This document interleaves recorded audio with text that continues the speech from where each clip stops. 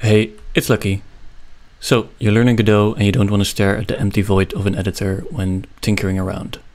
Don't worry, I put together this little project. It's got a couple of dev rooms and a basic first-person controller and some other fun things for you to start learning in a more visual environment. I find that visuals really help motivate me to keep going, learn new stuff and just be excited for a project. So I thought I'd put this together just for you guys who are new to Godot and just want to play around first and see if you like the engine.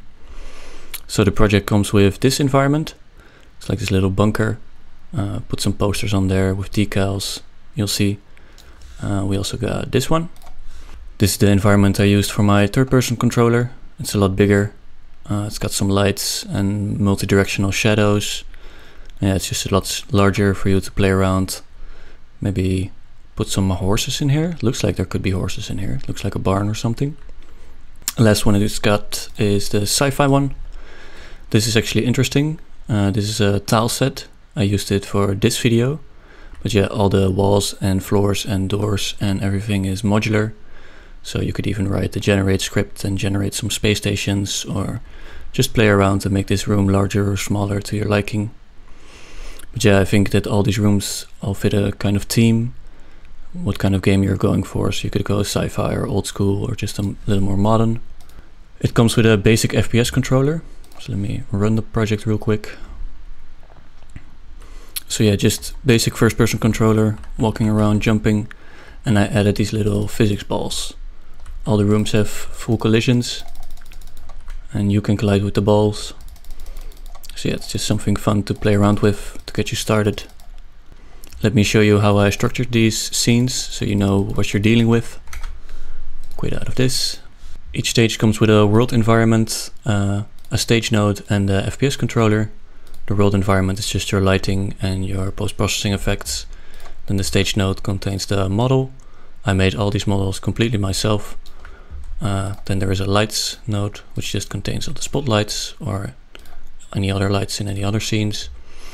Then a posters node. These are just a little Lucky icon and Godot icon that are on the wall in each stage. And the collision. So these are just the collision boxes for the stage. This one also, yeah, the lighting update. This one also comes with a directional light. It's just the sun. You can rotate it around to get different kinds of lighting.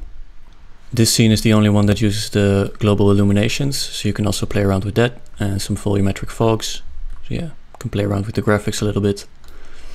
And like I said, this one comes in a tile set. So as you can see, the whole world is just tiles and they're all snapped to a grid, so you can easily manipulate them, add more rooms, whatever you like. I actually included the whole tile set right in here. It's hidden.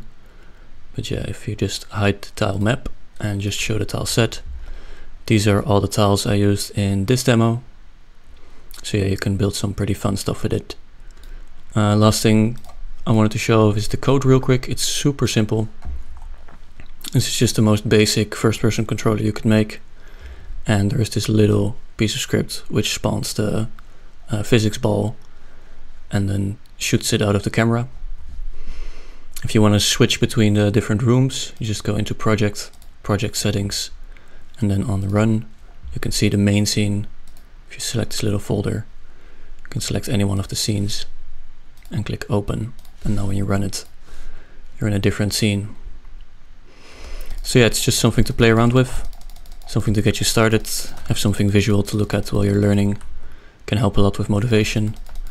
And I mean, these physics balls are just a lot of fun. So yeah, I hope you guys enjoy these little dev rooms. Play around with the physics a little bit. If you make something cool, be sure to link me or add me on Twitter. That's all for today. See you next time. Bye.